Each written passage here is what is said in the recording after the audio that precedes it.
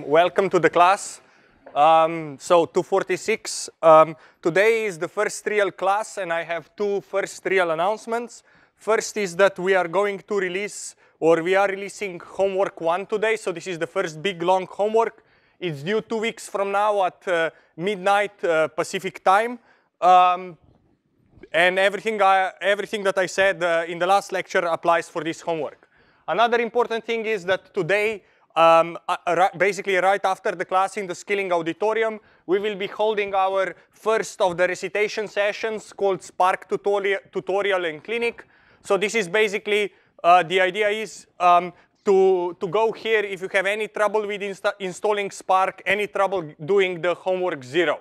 So essentially, we will go through homework 0 here, show you how to do it, and help you debug your installation of Spark so that then you are ready to do homework 1 and everything else. So if you have any trouble, this would be a great place to go to seek for help. Yes? Yes, all the recitation sessions will be recorded. Of course, if the session is recorded, it's kind of useless if you have problems because you cannot ask questions. So plan accordingly, okay? Great. So now, topic for today, we'll be talking about frequent item set mining and association rules. And the way I'll do the lecture is I'll first tell you kind of what's the idea, what's the goal, and then we'll develop algorithms that will allow us to do that. And association rule discovery, the idea is that we want to do that we are a supermarket, right? And if we are a supermarket, we want to manage our shelf space, right? And we will be living in what is called the market basket model, which means that our goal will be to identify sets of items or groups of items that are bought together by sufficiently many customers, right? So we can be Whole Foods in Palo Alto, we can be Amazon.com, or anything else where customers come, select sets of items, consume, buy them, and leave. You could be even like a music listening website, like, I don't know, Pandora or Spotify, where people collect items and then go, right? Or items in that case would be songs that get collected into the playlists. And our approach in this kind of market basket analysis case is that we want to process point of sales data collected by, let's say, barcode scanners or whatever to find the dependency between our items, our products, things that users buy.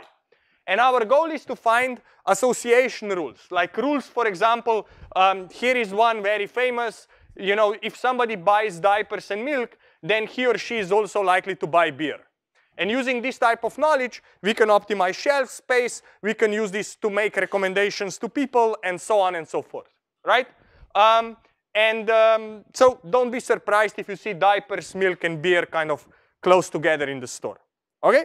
So how are we going to think about this? So the idea is that we have a large set of items. These are, for example, products or things sold in a supermarket. These are, let's say, all the songs on Spotify. And then we have a large set of baskets. And each basket contains a subset of items. So, right, when you go in Whole Foods in your cart and you put it on in front of the cashier, that's your basket. Those are the items in your basket. Or when you take the songs and put them together in a playlist, playlist is your basket, right? And then we want to identify association rules. Basically, we want to identify things that say people who bought X, Y, and Z tend to buy also V and W, right? This is an association rule, right? Based on these three things, this tends to follow, right? So for example, up here I have an example of 5 different baskets, each one containing a different set of items. And out of this, I could discover association rules that people who buy milk also tend to buy Coke. Or people who buy diapers and milk tend to buy beer as well. Okay? So this is what we will want to compute. If this is our input, this is the output. Given the baskets, I want to figure out what tends to be bought together. And given this set of items, here we predict what other items the user is going to buy. So in some sense, you can think of these association rules as predictors. Given these two things, I predict that lots of people buy beer. Given that you bought Coke, I predict you will, given that you bought milk, I predict you will buy Coke as well. Okay, that's essentially what we want to do. The input, the output. Now, of course, we'll talk about how do we do this on large data and how do we do this in a scalable way, right? So more generally, what we are doing is we have this general many-to-many mapping between two kinds of things, right? And we are asking for connections between items that belong to baskets, right? So now here are some examples of what items and baskets might be. For example, they are abstract. So you can take many different domains and put them into this, right? So for example, you could say items and baskets can be products and shopping baskets. That's the easy one. For example, items could be words and baskets could be documents, right? All the words that belong to the same document. So item is a word, basket is a collection of words, it's a document. You could think, for example, in computational biology, bioinformatics, items could be base pairs and baskets could be genes, right? I have a gene has a set of base pairs, or amino acids if you think of proteins, right? So items are base pairs, baskets are genes, right? Or for example, you could say, I have a patient is a basket. What are the items in the patient? Drugs that the patient is taking, right? So now you can start saying, given that you are taking these drugs, I predict you will take these other drugs as well. Or you could think of, again, basket being the patient and diseases being the items that are in the patient, right? Like, you know, the cold disease is in my basket right now. That's why I'm coughing, right? But you can start asking then, given that you have these two diseases, here is the third disease that is going to follow. So this would be an association rule. So our algorithms that we'll discuss today can be applied to any abstract setting where you have items and baskets, right? As I said, we'll talk a lot about items being products and baskets being sets of products. And we'll talk about our kind of running example use case will be you are a chain store, you have terabytes of shopping data. The question becomes, how do you discover these association rules? In a sense, you know, people who bought X also bought Y. This is what Amazon is famous for. When you were looking at product X, Amazon tells you this is what other products people buy. Those things are computed using the algorithms I'll talk to you about today. So essentially, it's the simplest association rule that says people who buy X also tend to buy Y, right? But we'll be able to discover more complex association rules. Second set of applications, for example, I was mentioning before that you can think of documents, right? You can think of baskets as words or sentences, and documents as baskets. But you can flip things around, right? You can say items are the documents and sentences are the baskets, right? So now you say, I'm taking this sentence and I'm looking in what other documents does it appear, right? And what is interesting is this, because now if you find an association rule, it will basically say, if you have a sentence in this document, then you will find it in these other documents as well, across all kinds of sentences. And this will allow you to identify plagiarism, right? It will allow you to identify sets of documents that share sentences among each other. And it will allow you to identify documents that are interdependent, right? So for plagiarism detection, you could apply it this way. And as I was saying before, you can think of baskets as patients, and you can think of items as drugs or side effects or diseases that people have. And now, right, this will allow you to detect combinations of drugs that lead to particular side effects. What is an interesting distinction here is, for example, that is interesting is that it also requires you to model the absence of an item, right? Not having this disease or not taking this drug. And there are extensions that allow us to even model the absence of an item, not just presence of the item in the basket. Okay? So that's kind of the motivation. What are we trying to do today? So here is now the outline of the rest of the lecture. What I'm going to do is first define what do I mean by frequent item sets, what do I mean by association rules, how do I measure the quality of the association rule in terms of support, confidence, and interestingness. And after we are done with that, we'll talk about the algorithms, how to identify and actually compute these rules and item sets. Okay? So that's the plan.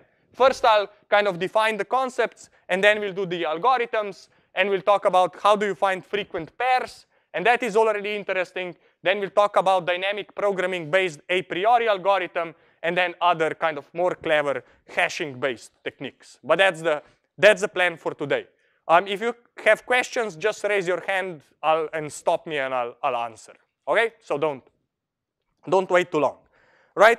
First thing I want to define is the notion of item set and a notion of frequent item set, right? So the simplest question is, find me sets of items that appear together frequently, okay? So item set means a set of items. And when I say frequent item set, I just means find me sets of items that co-appear in baskets frequently, right? Then what do I mean frequently? I define frequency based on what is called support, right? So I say if I have a set of items I, then the support of that item set is the number of baskets in which these items appear, okay? So, and often we express this as a fraction of total number of baskets. So if I go back to my 5 transaction, 5 customer data set, where I had 5 baskets, and I say, what is the support of the item set beer, comma, bread? I go through this and I say, in how many baskets were bread and beer bought together? Here is 1 basket. Let's find, here's the second basket, and that's it, right? So the support of this is 2, because there are 2 baskets in which bread and beer were bought together, okay? So now what is our goal? Our goal will be that given some user-defined, user-specified support threshold S, I want to find all sets of items that appear in at least S baskets. And those item sets are called frequent item set, right? If your frequency, your support is above this user-defined threshold S, then you are called a frequent item set, okay? So right now I have 1 parameter, S, that is specified by the user of the algorithm. Says, find me all the item sets that appear in more than 10 baskets, then all those item sets are called frequent item sets, all right? Good. So now we know what an item set is, we know what the support is, and what does it mean to be frequent item set. So those are the 3 important things we just learned. I'll give you an example. Imagine I have 5 items, milk, Coke, Pepsi, beer, and juice. Not very exciting items. The user gives me the support threshold of 3 baskets. Here are my 8 baskets, right? So this would be Coke, beer, and juice. That's milk and B for beer, okay? So now I have this. I could say, what are frequent item sets that appear in this data set? So for example, a trivial item set of M is frequent. Why is that? Because M appears in more than 3 baskets. It appears 1, 2, 3, 4, 5. So support of M by itself is 5. That's more than 3, so it's frequent. Now I can ask, how about item set MB? Is that frequent as well? And it is, right? Because it appears once, MB together here in B1, B2, B5, and in B6. So it means it appears in 4 baskets. So the support of MB is 4. So milk and beer is 4. That's above my threshold of 3. So MB is a frequent item set. Okay? BC also appears in 4. And CJ appears in 3, which is above at least the support threshold. So that's frequent as well. Now, of course, you could go and try a triplet. Like, how about MPB? Is that a frequent item set? You know, it appears here, and it doesn't appear anywhere else, I think, right? So that's not frequent. It doesn't appear in 3 baskets, so we are done, okay? Right? But here are some examples of frequent item sets for this case. So now that I defined what a frequent item set is, now let's switch gear and talk about association rules. What is an association rule? Association rule is a if-then rule of the form like this, which basically means if a basket contains all of the items I1 to Ik, then it is likely to contain item J as well. Okay, that's the idea. So if I have all the items on the left in the basket, then the basket, then the item on the right is likely to appear in the basket as well, right? And in practice, there are many, many rules that appear in the data. And we want to find kind of significant and interesting ones. So we need to define how significant or interesting is the rule. So one way to do this is to define a notion of confidence of an association rule, which is basically the probability of j given I. Right? It's just saying how often that I had I1 to ik in the basket does j also appear in the basket.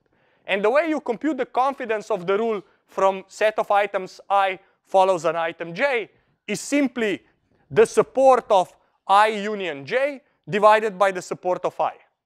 Right? I'm saying out of all the cases in which items I were in the basket, what fraction of those were items I plus the item j in the basket? And that ratio is essentially the probability that this is true. So it's the confidence of the association rule. And of course, the higher the confidence, the more often from this follows that.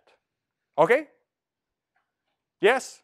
Happy? Happy? Great question. Yes? Why is that not divided by the support of j? It makes no sense to divide by the support of j because the question is, out of how often does the left-hand side occur, how often does the right-hand side occur? So it's from left to right, not the other way around. Right? You are given I1 to ik, and then out of that fraction of times, how often does also j appear next to it? Right? So I'm saying this is what I'm given, and then how often does j appear next to it? So that's the right way to do it. Yes? How do you usually choose support threshold? How do you choose a support threshold? You choose it once you see the data. If you choose it too late, you'll get too many rules. If you choose it too high, you'll get too few rules. So the idea is that you try out a few support thresholds and find as high support threshold as possible where you're still seeing interesting rules. It's a user-specified parameter. It depends on the use case and use case. Yes? If j appears in a large number of market options here, then won't there be a high confidence of it with many different distributions? Great question. So what happens if j appears, if j is always bought? Right? Imagine everyone buys j. Then whatever is on the left-hand side, j always follows. This is a great question. And here is my answer to Camila. Okay, so not all high confidence rules are interesting, right? Like as Camilo said, if milk is always bought, then anything on the left will imply that milk is going to be bought. So that rule will have high confidence, but it's a boring rule.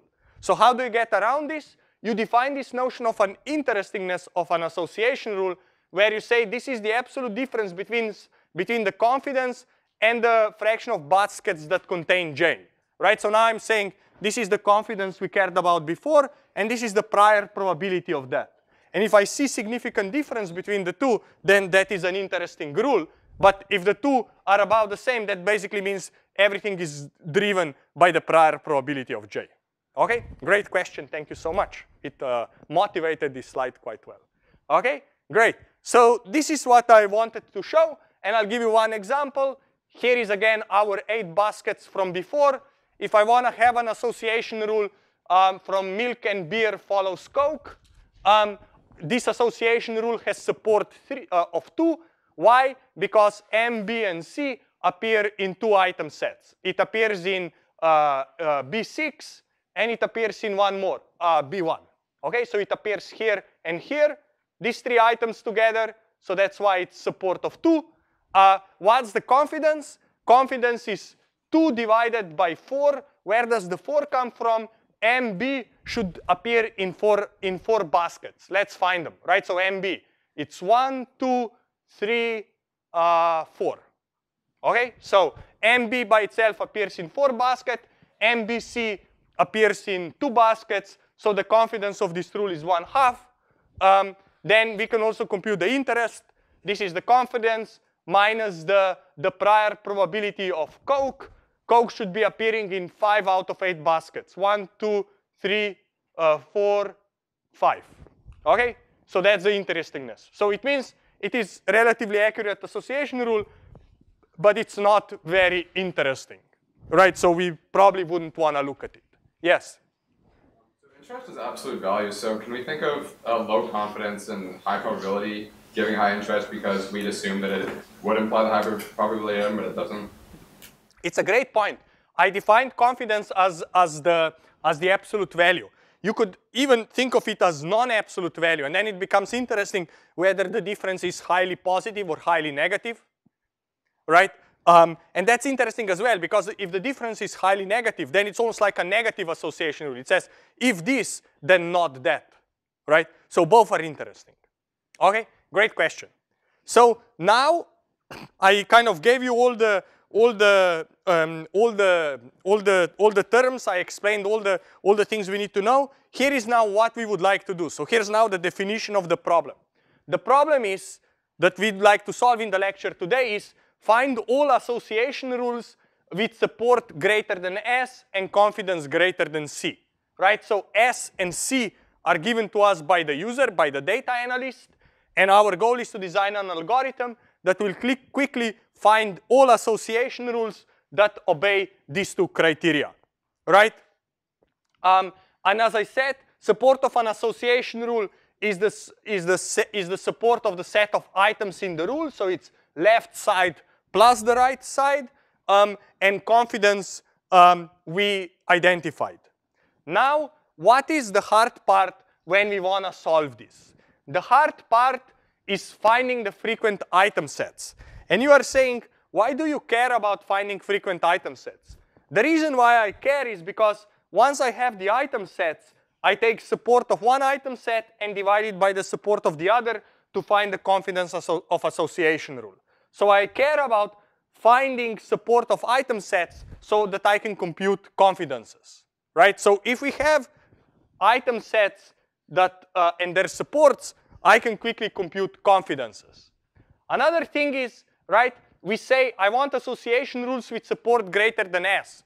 This means that this support has to be greater than capital S. And this ratio has to be greater than C. Okay, so this has to be greater than S, and the ratio has to be greater than C. That's why we care about frequent item sets, because this count, by definition, is then greater than the threshold S that is given to us by the user, right?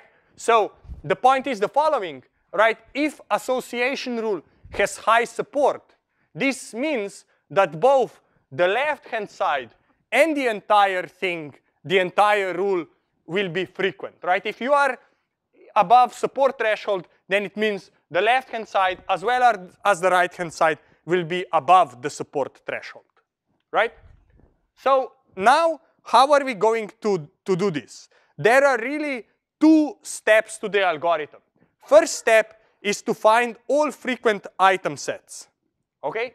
And we will really spend most of our lecture around step one. Because once we have all the frequent item sets, generating association rules is quite easy. The way we would generate an association rule is the following. We say, we have a frequent item set I. We will take some set of elements of it, A, and we will put those on the left-hand side, and the rest we'll put on the right-hand side, right? So basically, the idea is, if I have a frequent item set I, then I'll take a set of items A, and I'll put it on the left, and whatever I haven't taken, I'll put on the right. Okay, I just generated an association rule, right? Since I is frequent, this means that the association rule itself is also frequent, right? Since basically because this thing up here is the support of the association rule, and that's exactly A. That's exactly I, right? So what do I do? I could do the following. I could take every frequent item set I could generate an association rule out of it. I already know what is the support of entire I, and now all I need to divide by the support of A, and I get the confidence, right? So, you know, imagine I'm looking at the item set A, B, C, D. I can generate an association rule out of it like this. And then its confidence is support of ABCD divided by the support of the left-hand side, which is AB. I divide this, and I get the value. One thing that you should notice, and will be kind of popping up in this lecture over and over again, is the following thing, is that if a given association rule is below confidence, for example, if ABC follows D is below confidence, then AB follows CD is also below confidence. And you will say, how can you guarantee that? And the way you can figure this out is if you look at our formula for confidence, right? On the support side here, I union U, I union J, both this rule and that rule are composed of A, B, C, and D, so they'll have the same count in the numerator. But what in the denominator? Right? In the denominator, we divide by the support of the left-hand side. Here of the support of the left-hand side is this much, and here the support of the left-hand side is that, right? So now, if this has some count that is below the confidence, then the count of the left-hand side here will only be smaller than the count of the left-hand side here, right? Because how many does ABC appear? The AB appears in everywhere where ABC appears, plus somewhere else where C is not present, right? So we have this notion of monotonicity where bigger item sets have lower frequency than subsets of them, right? So you can use this procedure, this strategy, to generate association rules after you have found frequent item sets. So let me give you an example. Again, here are my 8 baskets we had before. I will have support threshold of 3, and I will have a confidence of 0.75. So as a first step, I will find frequent item sets. Here they are. These are all the item sets that appear at least 3 times or more. And now I will generate the rules. Out of this one, I can generate from B follows M, and from M follows B. From this one, I can generate the same way, BC, CB, and so on. And then from this one, here are the rules I can generate. And now for every rule, I can simply compute the confidence, right? How do I compute the confidence? Is the support of BM divided by support of B. Is support of BM divided by support of M, and so on and so forth. And now that I have done all this, I cross out the rules that are below my support threshold of 0.75, and whatever I didn't cross out, that is what survives, and I show to the user. Okay? So this is in some sense easy. Once I have the frequent item sets, I exhaustively generate the rules, I compute their confidences, toss out whatever is not confident, and the rest I output to the user. Is that, does that sound good? Okay, right? What I haven't told you yet is how do you do step 1. I told you how to do this, and it should be kind of clear. After you have these things that are above the support threshold, then you worry about the confidence threshold. Yes? Happy, happy, happy? All right, good. Are there any questions about this?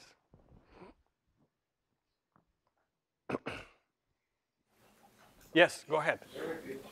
Why do you only want frequent? Why do I want only frequent item sets? Because I want only the rules that have support of S, right? So frequent item sets means give me item sets that have support more than S, right? So here support is 3. So I want item sets that have support more than 3. Otherwise, you know, you could say, oh, I will take what is like, for example, I will take a item set MP. MP appears once, twice, right? You can generate a association rule out of MMP, but because MMP only appears twice, it's below the support threshold. So we have to toss it away anyway. So the strategy is first find everything that is above the support threshold, and then generate the rules that are above the confidence threshold. That's why I care about finding frequent item sets, because I want my item sets to be above the support threshold given by the user. And now that I found everything above the support threshold, I want to generate the rules that are confident. And I know those rules are already above the support threshold because I only generate them from frequent item sets. Yes? Awesome. Okay, great. Anything else? I think this was a really good question. Yeah? Anything else to clear out? This was good. I think it cleared some things. Okay. So this is what we are doing right now. Sorry. I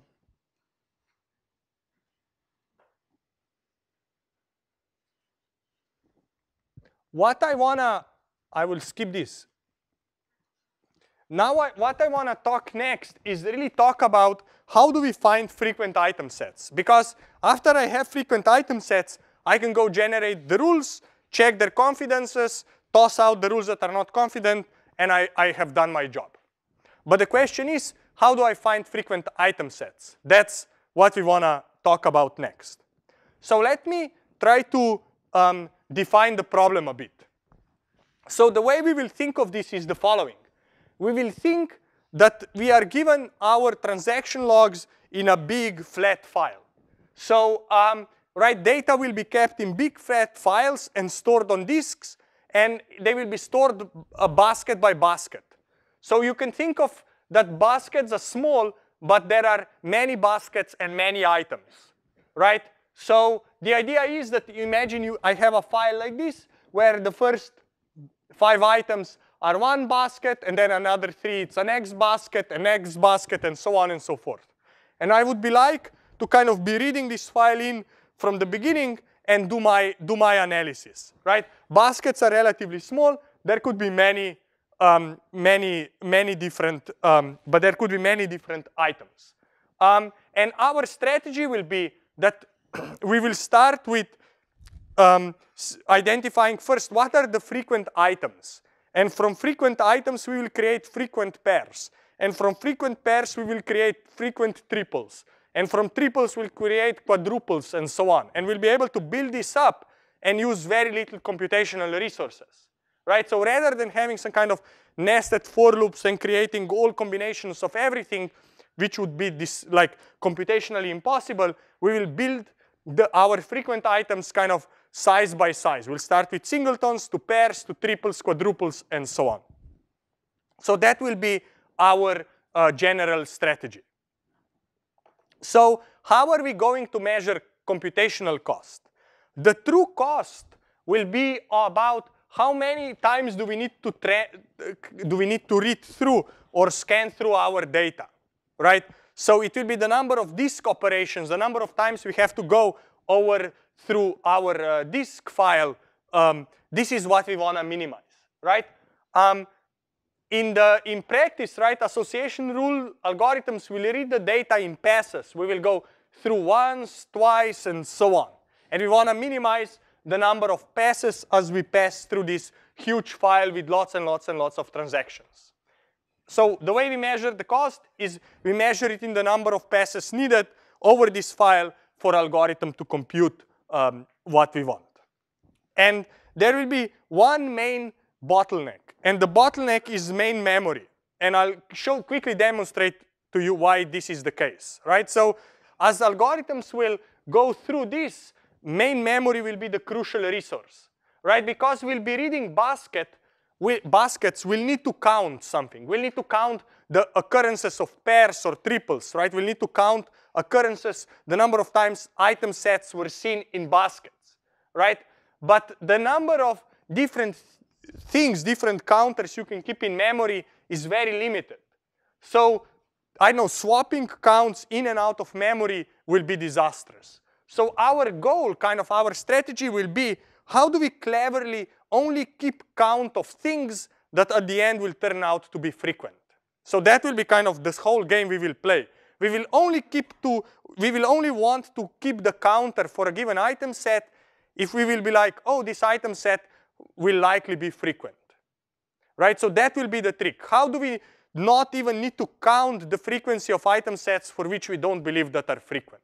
That's kind of the main thing we will try to do to make this feasible and work.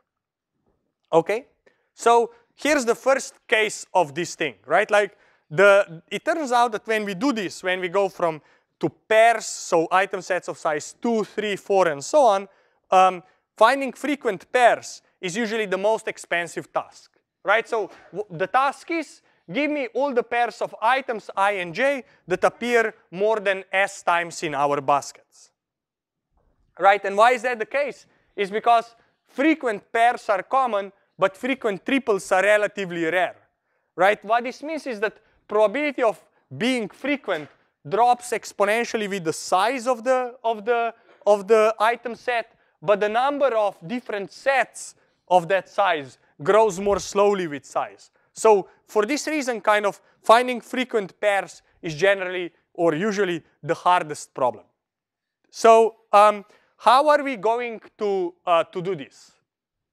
Here is the general approach, the intuition, right? The point is we always need to generate all the item sets. We always need to generate all the pairs or consider all the pairs.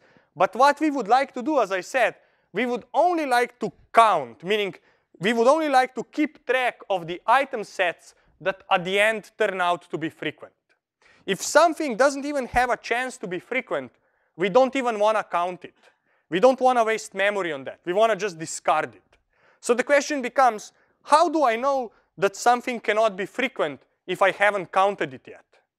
Right? How can I ahead of time know that something is not promising and discard it before I even know its frequency?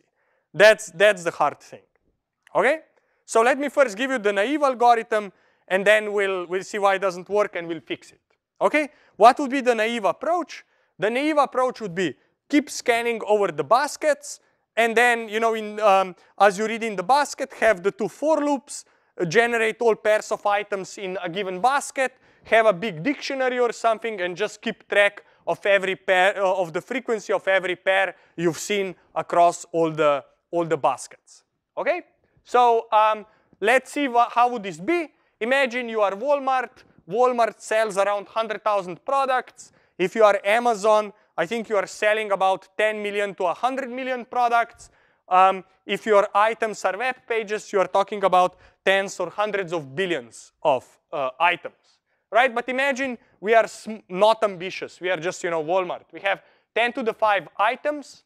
If we count items with 4-byte integers, this means we assume everything appears less than 4 billion times. We need 4 bytes.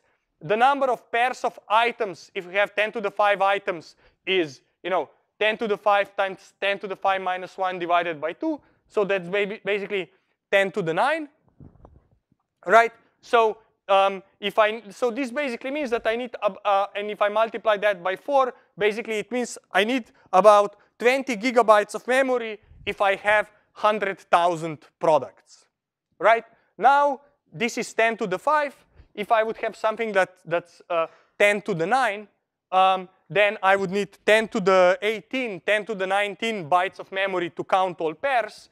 I don't know how much that is, but it's a lot of terabytes, right? So very quickly, I couldn't do this in a naive way.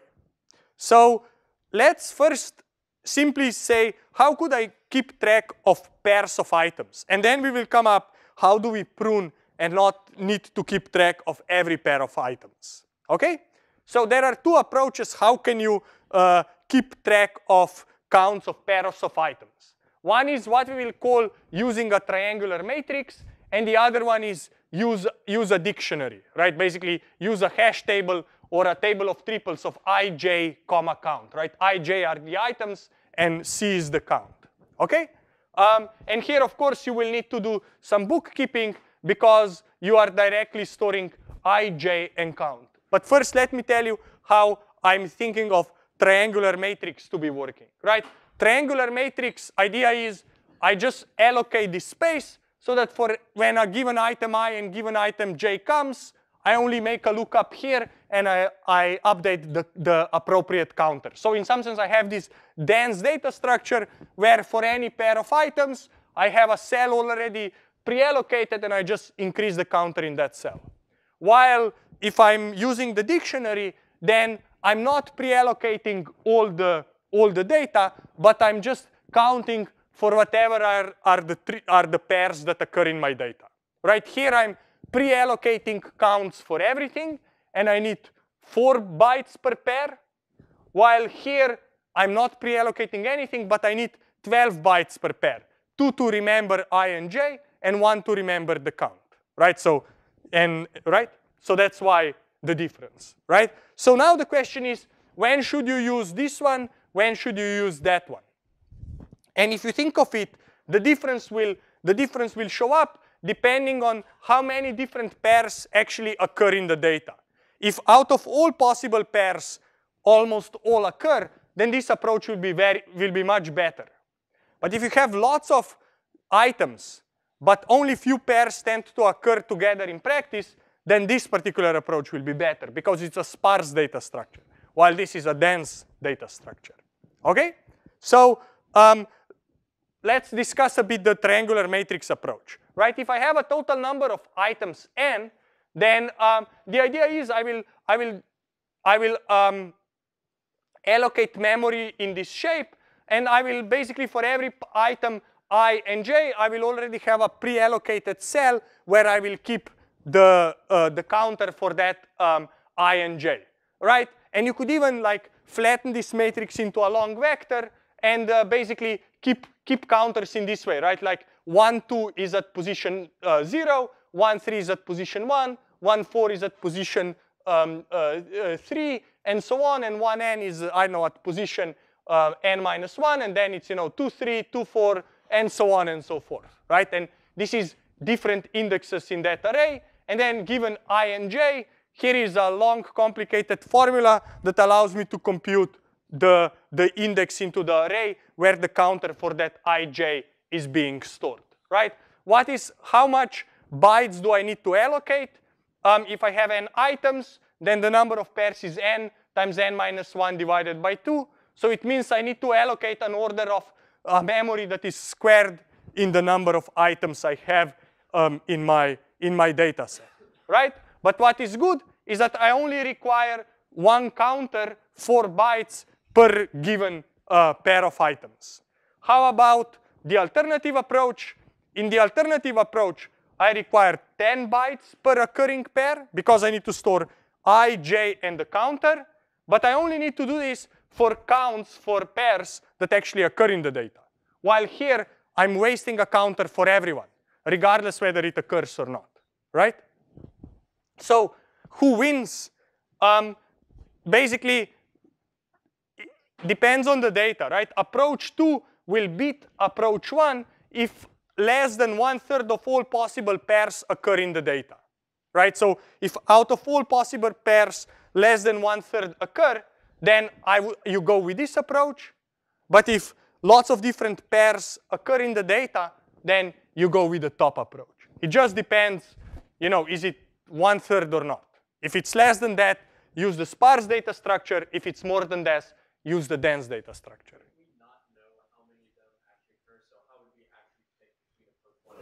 Great. How would you pick between approach 1 and approach 2? The best way, I think, would be to have a quick sample of data, do some estimation, count, see what happens, and then run it on the full. That would be the suggestion. Good question. All right. So now, what is the problem? The problem that, like really the crux of this lecture is the following. What happens if you have too many pairs and you cannot count them? You cannot feed them into memory. Can you do anything? Can you cry? Or can you kind of stand up and do something about it, right? And the thing is, we don't have to cry. We can, learn in this class and life will be good. So what can we do? Like, how can we do better? Okay? And the way we can do better is to use what is called the a priori algorithm. And what this will be is we will exploit this monotonicity of frequent. And the intuition is very simple. The intuition is if item A is frequent and item B is frequent, then A and B will likely be frequent. But if I have item A that is frequent and item B is not frequent, then A and B will never be frequent, right? And we can exploit this to even decide what pairs will we keep track of in memory, right? And this is what we mean monotonicity of frequent, right? If this particular product appears in 100 baskets, and this product appears in only 10 baskets, then these two together cannot appear in more than 100 baskets together. So if this is frequent and that is not, then this plus that will never be frequent, right? That's what we mean by monotonicity of frequent. And then we will have this notion of candidate pairs and extensions about from pairs to triples and so on. So let me explain the a priori algorithm. It's kind of a dynamic programming approach, and it's a two-pass approach that limits the need of main memory. And the key idea is monotonicity. In a sense, what it means is if a set of items I appears S times, then also every subset of it will appear at least S times, right? It cannot be that a subset of items is less frequent than the superset. That cannot happen, right? So the idea will be that we will use this notion of contrapositive pairs, which means if item I does not appear in S baskets, then also no pair that includes I can appear in S baskets, right? If my support threshold is 100 and this was only bought 10 times, then this plus that can never be bought together more than 10 times. So if this is not frequent, these two are not frequent as well. Sorry, this is not, I'm not trying to sell you anything or endorse a product, right? But that's the idea. So how are we going to use this to exploit, okay? So what will we do? In the pass one, we will read all the baskets and count in main memory just the number of occurrences of each individual item, right? I'm just asking how often does each product appear in how many baskets, right? And this means I only need memory that is proportional to the number of items, not to the square number of items, right? And items that appear at least S time, I will call them frequent items. So now, in the second step, what will I do? I will read baskets again, and I will keep track of the count of only those pairs of items where both elements of the pair are frequent themselves, right? Because if I have hope for this item set to be frequent, then this has to be frequent and that has to be frequent. And if one of them is infrequent, then together they cannot be frequent, right?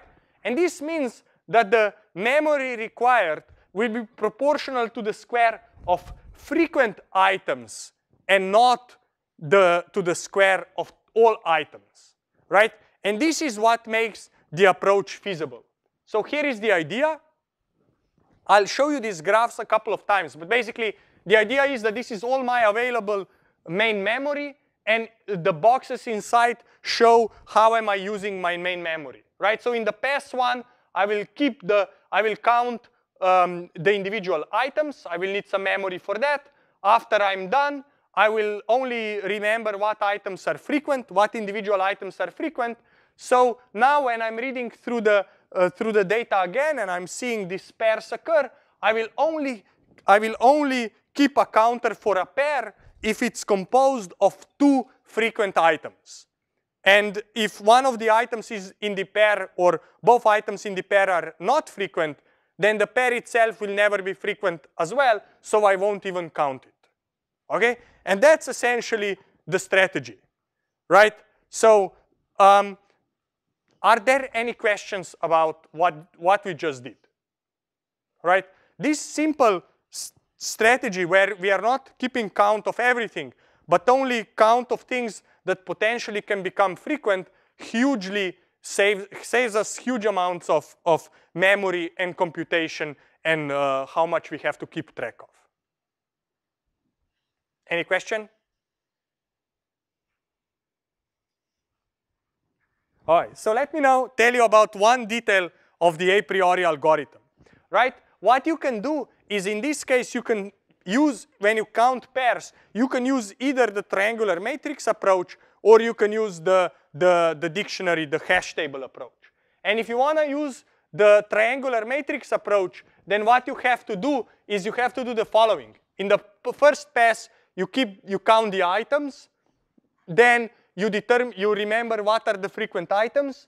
But because now you want to use the matrix to keep the count, you have to map the old item IDs to new item IDs that go between 1 and k, so that you have the dense data structure, right? So you need that little thing there that will allow you to map from original item IDs that may not be contiguous to the item IDs that go between 1 and whatever is the number of individual frequent items. And then here you have the memory for your triangular matrix where you keep the counts. Okay? So this was now a priori to go from frequent singletons to frequent pairs. And of course, we can generalize this to generate anything of any size we would like. And the idea is the following, right? The idea is that we will have these candidates, and we will have the frequent elements. From frequent elements, we will generate the candidates for the next level, for the next size. We will count them, prune them, and from those we will generate the next set of candidates, right? So the idea is that for every k, where k is the size of the item set, 2, 3, 4, we will do the following. We will construct the candidate set C of item sets of a given size, and this will be a set of item sets that might be frequent sets, meaning that their support threshold, that their support could be more than S, based on information from the previous pass. And then we will make a pass over the data. We will count these guys. After we are done, we will check their frequencies. We will toss out the ones with support less than S, and this will be then the truly frequent item sets of that size, right? And the idea will be, right, we start with candidates for frequent pairs. From frequent singletons, we go through, remove the ones that are not frequent, and here are our frequent singletons. We can then construct all pairs of frequent singletons to come up with candidates for frequent pairs. We make a pass over the data to count all these candidates, prune out those that are not frequent, and these are now frequent pairs.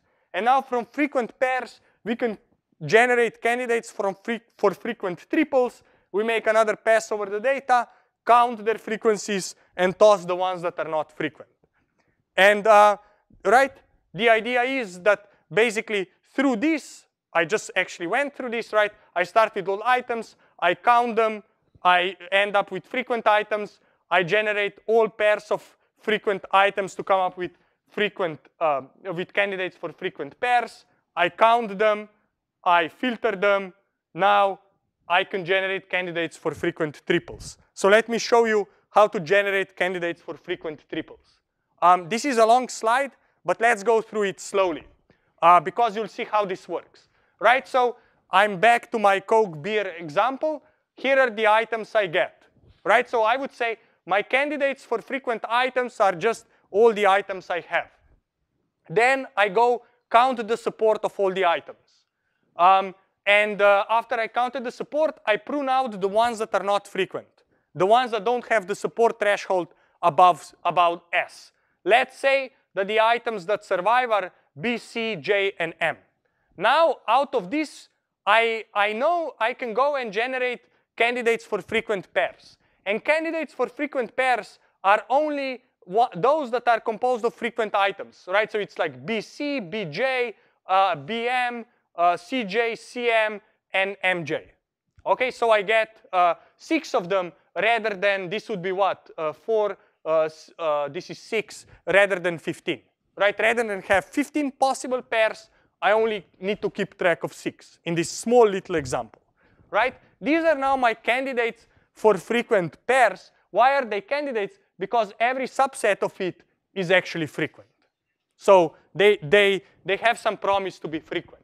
Now that I have these candidates for frequent pairs, I count them, and then I toss out the pairs that are actually, that don't survive my threshold. And let's say here are the pairs that are above the threshold. Okay? Now, given these pairs, I can go and generate candidates for frequent triples. How would I do that? One way would be to say I can take a pair of items and join them and see if I get a set of 3 and create a candidate. Right? So I could say, let's take BM and BC and join that into BCM, and that's a candidate. Or I could go, for example, to say, let me take BC and CJ, join them, and I get a BCJ. Right? That would be one way to do. And here would be now my candidates for the frequent triples, that then in the next step, I would go and count, and then again prune to figure out which of them are truly frequent. Yes? So the original data set. Exactly. This will require k passes over the original data set to get where k is the size of the item set. But I'd say when you're at L2, you can still like, since the memory is now not a concern, then can we like aggregate all the steps that are going to follow L2? Great question. If you have free memory left, I'll explain what you do with it. But what I wanted to give you now is this idea that you generate the frequent item sets of order k, you generate the candidates of k plus 1, test which ones are frequent, toss the infrequent ones, generate new candidates, and so on. One thing I did is I have a double star here. So people who are extremely careful, for example, you can figure out that BCJ has no chance of being a frequent item set. Why is that? Why can this never be a frequent item set? Great, super, right? You guys got it, right? Like, for this to be a frequent item set, then it means every pair also has to be frequent, right? BC, yes, it's frequent. CJ, yes, it's frequent. But BJ is not frequent. So this will never be a frequent item set, right? So this means that when I was generating these candidates, I could have been even more careful and not even generate these guys because there's no hope they will be frequent.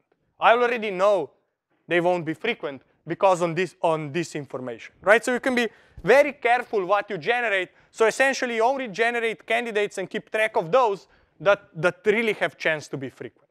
Okay? Thank you. This was great. I see you understand. All right. So as it was said, right? We need one pass for every case. So if I want to generate item sets of size k, I need k passes. I need to first do the singletons and then pairs and triples all the way up to k, right? And what typically means, as I mentioned before, for any kind of reasonable support, k equals 2 requires the most memory. And this basic idea that I showed you today, there are many possible extensions. For example, there are association rules with intervals, where you could say things like man over 65 have 2 cars, right? If man and if greater than 65, then 2 cars. Or you can have association rules with items that are in a taxonomy, that you could say, you know, bread and butter follows fruit jam. You could abstract these association rules to say baked goods and milk products follows preserved foods, right? And so on and so forth. So there is a lot of extensions. I mentioned before also try to model that items are not present, that are missing, and so on and so forth. So this is a very rich research area, and there is lots and lots of papers that go in all kinds of different extensions of this basic idea that I talked to you about. Okay, are there any questions? You have an item that's very complete. Yeah? That's very complete. Yes. But every time you have an item B, you also bind item A. So where does this algorithm miss this type of association of B to A?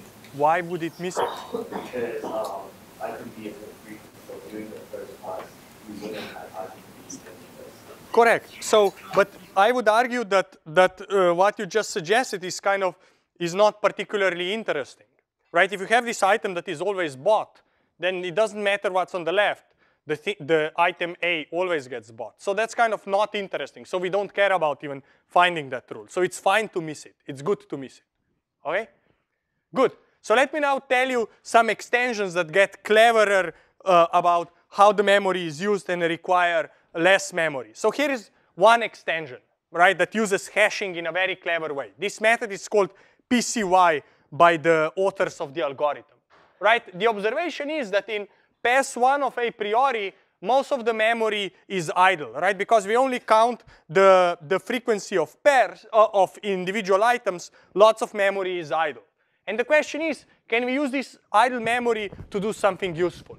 And here is what we can do, right? The idea is that in the first pass, in addition to the item counts, we will maintain a hash table of buckets. So caveat here, bucket is in a hash table. Bucket has nothing to do with basket, okay? So when I say a bucket, I just mean something in the hash table, okay? So I have a hash table with as many buckets as I can fit in memory.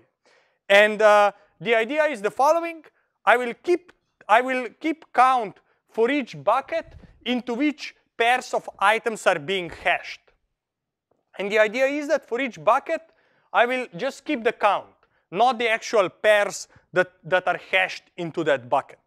And let me tell you how this will work, okay? So here is the pseudocode, right? I go for each basket, for each item in the basket, add 1 to the items count. This is what we had so far. These first 3 lines were the first pass of a priori. Here is now what is new in PCY. I say, okay, for each pair of items in the basket, hash that pair into a bucket and add 1 to the count for that bucket, right? And the question is, why later I'll ask, why is that useful? But it turns out this is very useful. So let me give you first a few details, and then we'll go to why is this useful, right? First is that pairs of items need to be generated from the input file, right? They are not present in the input file. So here is where we generate these pairs of items from that basket, right? And note that we are not just interested in the presence of a pair, but we need to see what is the support, how often does it occur. So here we are actually adding count to the bucket in which that pair hashes, okay? So now the question is, why is this useful? Why are you doing this to yourself, right? And here is the important observation, right? If a bucket contains a frequent pair, then the bucket will be frequent, right? Basically, if I have a frequent pair that hashes into the bucket, then the count in that bucket will be greater than S, okay? But, right, even without any of the individual pairs being frequent, the bucket itself can still be frequent, right? So if I have a pair, like if multiple different pairs, pair A, B, F and G, and Z and Y all hash into the same bucket, maybe this one appears 30 times, this one appears 40, and this one 40. Altogether, the frequency, the count there will be more than 100, even though each one of them individually is not above the support threshold of 100. That sounds disappointing, right? Which means we cannot use the hash to eliminate any pair in a frequent bucket. But here is what we can eliminate, right? If a pair of items hashes to a bucket that is not frequent, then we know that that pair itself is not frequent. Yes? Okay? No? People see what I say or not? Yeah, all right, great, awesome, super, I'm happy, right? So this is essentially the trick, right? When I take a pair and I hash it, the counter in that if the counter in that bucket is greater than the support threshold, it means that less than S pairs hashed into that, regardless of whether there were collisions or not. I know that whatever hashed in there did not occur S times, so I can ignore it. Yes? So is the idea that you won't have much memory to spare, so there will be a lot of collisions, there will be a lot of pairs? No, the idea is I would like to have as few collisions as possible, right? But if I have collisions, those will be my fake candidate pairs that later will turn out to be not frequent. But the fewer collisions I have, the better this will be, because I will know that something has no chance to be frequent, right? So again, it will allow me to eliminate a lot of pairs that have no chance to be frequent. And again, I only need to count less pairs, right? So in the second pass, I will only count pairs that hash to a frequent bucket and that are composed of frequent items, okay? So how would I go and implement this? In the first pass, I would have this, hash table with buckets. I would keep a count of how many pairs hashed into each bucket. Then I would create this, what we will call a bit vector, where 1 means that the bucket, that a given bucket in the hash table exceeded the support count of S. This means it's a frequent bucket, and otherwise it means 0, right? And then in the second pass, when I need to decide whether to keep track of a count of a given pair, I'll say, are the individual items frequent? Does the pair hash to a frequent bucket? If the answer is yes, let's allocate a counter for it. That's essentially the idea, right? Right, as I said, what I exactly said, I and j both need to be frequent, and ij needs to hash to a bucket whose bit vector is 1, which means it's a frequent bucket. And only then I will keep track of it, right? And both conditions are necessary for a pair to have a chance to be frequent. How does my main memory picture look like? In the first pass, I keep counts of individual items as before, but I have this hash table of pairs. And what I do is I take this hash table at the end of the first pass and transform it into this bit vector, where for every bucket here, I determine whether it's frequent or not. So I have a bit here, and then here will be, and here I will now initialize counts of candidate pairs, but I'll only initialize a count if it's composed of frequent items, and if this pair hashes to a bit that is set to 1, which means it hashes to a bucket that is frequent, right? And again, this way I'll be able to save a lot. Any questions, right? So this is quite clever, right? I'm using this hashing trick to, in some sense, see if a pair of items has any chance to be frequent. And again, it allows me to eliminate the need for the bookkeeping of many pairs who have no chance to be above the support threshold S. Okay, awesome. Questions? Yes? So we may not have enough memory for all pairs. Great, exactly. Here we don't have enough memory for all pairs, so there will be collisions here, right? If all you can allocate yourself is 1 bucket, then you will have 1 bit here, and this will be useless. But as soon as you have 2 buckets, you already done something. It allows you to eliminate something, right? Generally, you'll have some number of buckets here, but yes, less than the number of buckets will be less than the number of all possible pairs.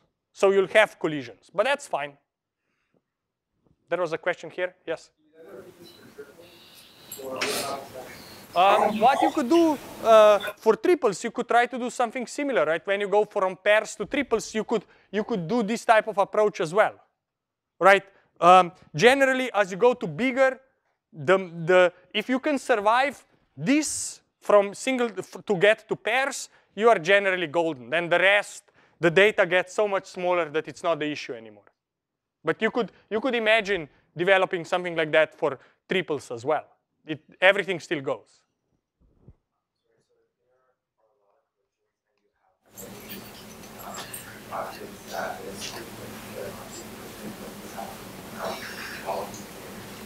Great question. So the question is, what happens if you have lots of collisions here, right? Imagine you have only 1 bucket here. So everything collides. Then you are basically back to where we were, right? Like if you don't even use this hash table. So you haven't gained anything, but you haven't lost anything. So as soon as you can have more than 1 bucket here, and it's ridiculous to think you can only have memory to allocate 1 bucket, then this will already start helping. So if you can allocate, I know, a few million buckets, it's already good, regardless of how many collisions you get.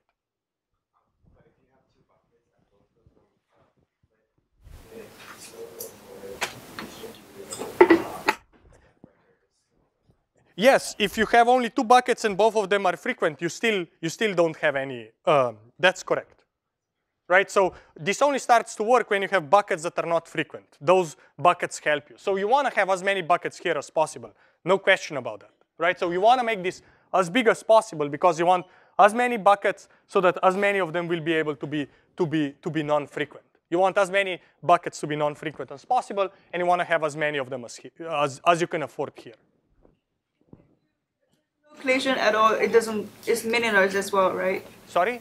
If there's no collision at all, yeah, then it's meaningless. If it's no collision at all, then you have already counted them. So that's even better, right? So either way, it's good. Either way, it helps. All right? Great. Good. And I will say there is many more extensions of this. There is something that is called multi-stage and multi-hash. And you can read on your own in the book that is associated with the course, section 6.4, that goes into more details of this.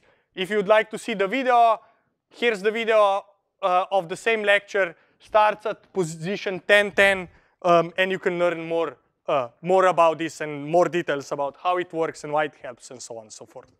What I want to do to finish this lecture in the next few minutes, I want to give you a few examples of how could you do frequent item sets in less than 2 passes, right? We said now, if you want to save item sets of size k, you need k passes over the data. The question is, what would you do if you want a less than 2 passes or less than k passes? So one way to do this is to say, do random sampling. In a sense, subsample the data so that it's small enough that you can load it into the main memory. And once you have it in the main memory, you can identify all the item sets, right? Don't sneer, like don't be unhappy. Random sampling is often the good solution to the case when you have too much data. We'll also talk about 2 more methods. One is called SON, again, by the authors of the paper, and then we'll talk about the Toivonen's algorithm, that all of them kind of take this random sampling idea but extend it in different directions, right? So how would random sampling look like? The idea is take a sample of the market baskets and run a priori or one of its improvements in the main memory so that we don't pay for the disk I/O time, and the computation then goes very quickly. And as we make this, right, you can actually also go and reduce support threshold proportionally to make sure that you match with the sample size, right? So if you are working with, if your sample size is 100th of the data, then your support threshold S should also be 100th of what you wanted to use on the entire data set. And the way your memory consumption will look like, here is set of the data, here's the data set you load in the memory, and here is the space you will need for counts, right? So the idea is, rather than read these baskets from disk at every pass, just sample them and load them in memory, and then you can run all the iterations of a priori in memory, and it's all cheap and quick and done, okay? So that's one way how you could do this without needing to make multiple passes over the data. Now what can you do? In order to avoid false positives after you've done your computation on the sample, you can actually, now you could go and make another pass over the entire data and just make sure that everything your random sample claimed was frequent is also truly frequent, okay? So in some sense, the idea is create the sample, find frequent item sets on the sample, and then confirm their true frequency or true support on the entire data set, okay? This is great, but there is one problem, that this won't count sets that are frequent in the whole data set, but are not frequent in the sample, right? This is what kind of the random sampling approach suffers from. What do people suggest to go around this issue is to further decrease the threshold, right? The idea is, if you are working with 100th of a data set, then don't decrease the support threshold count to 1/100th of that count, but decrease it a bit more. So you will catch a few more false positive frequent item sets and then make another pass over the data and really figure out what are the ones that are truly frequent. Okay? Is it clear how this works? Right? Create a sample, find the item sets of whatever size you want, whatever you think they are frequent, make another pass over the data, truly confirm that those item sets are frequent. So that's that's random sampling idea. The SON algorithm is similar but a bit different. And the way it's different is rather than say create a random sample and then compute the item sets, the SON algorithm says reads small subsets of baskets into the main memory and run in-memory algorithm to find all the frequent item sets, right? So the idea is that we are not sampling, but we are processing the entire file in chunks, chunks as big as we can fit into the main memory. And then we'll say an item set becomes a candidate if it's found to be frequent in any of these subsets of the data that we loaded in memory. And now that you have these candidates, again, in the second pass, you can go and then determine which of these candidates are truly frequent. Okay? So both random sampling and SON, the idea is take somehow sample or read through, identify candidates for the frequent item sets, and then in the second pass, truly verify that they are frequent, right? And again, the key idea in both is that the item set cannot be frequent in the entire set of basket unless it's frequent at least in one of the subsets. That's always the case, and that's kind of what allows us to do these things. And then the last thing I want to mention, the last kind of extension is the Toivonen's algorithm. And here is how Toivonen is smart. What Toivonen says is, start with a random sample, but have a bit lower threshold and find all frequent item sets with this particular, let's say, threshold. Right, and we will find frequent item sets in this sample. And then he says, and now these item sets are frequent in the sample. We will call these item sets, we will add them to what we call the negative border for these item sets. And how do we define the negative border? The negative border, an item set is in the negative border if it is not frequent in the sample, but all of its immediate subsets are frequent, right? Immediate subset means delete exactly one element from the item set.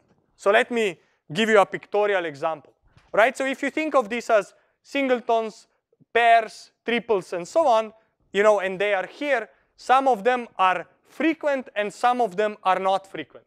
And the idea is to keep track of this negative border where basically what we want to ensure is that so if I have an item set here, every subset of it is frequent, but it itself is not frequent. And the reason why we would want to do this is that this will allow us to make sure that we found all frequent item sets, right? So basically, we'll be moving forward here, and whenever we penetrate into the negative border, then we have to kind of spread it around to make sure that whatever item set is bigger than itself, that is not frequent. So let me quickly explain that, right? So in the first pass, we will start with a random sample, lower the threshold slightly, and add the item sets that are frequent in the sample into the negative border of these item sets. And then we will go in the second pass over all the candidate frequent item set from the first pass, but also we will count sets that are in the negative border, right? So we will count the things in the negative border as well. And here is the key. The key observation is that if no item set from the negative border turns out to be frequent, then we know we found all the frequent item sets, right? So basically, the idea is if I have item sets here, and none of the things that is in the negative border when I do things over the entire data set turns out to be frequent, then I know I found everything. But as soon as this gets penetrated, then it means I forgot to count something, and I essentially would have to restart, right? So if we find something in the negative border, some item set in the negative border that is frequent, then we have to start over with another sample, maybe decrease the support threshold so that we would catch those examples as well, right? And here's the picture, right?